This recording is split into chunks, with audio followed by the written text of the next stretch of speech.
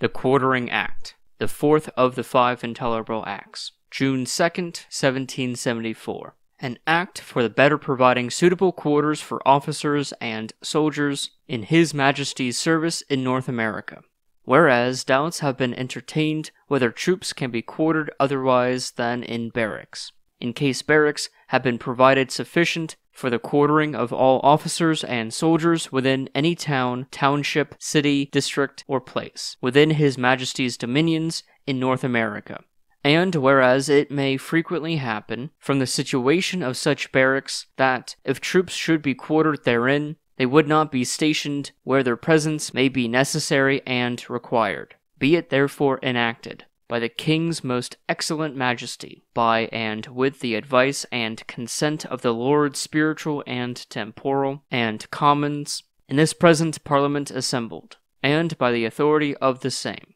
that in such cases it shall and may be lawful for the persons who now are, or may be hereafter authorized by law, in any of the provinces within His Majesty's dominions in North America, and they are hereby respectively authorized, empowered, and directed on the requisition of the officer who, for the time being, has the command of His Majesty's forces in North America, to cause any officers or soldiers in His Majesty's service to be quartered and billeted in such manner as is now directed by law, where no barracks are provided by the colonies. And be it further enacted by the authority aforesaid, that if it shall happen at any time that any officer or soldiers in His Majesty's service shall remain within any of the said colonies without quarters, for the space of 24 hours, after such quarters shall have been demanded, it shall and may be lawful for the governor of the province to order and direct such and so many uninhabited houses,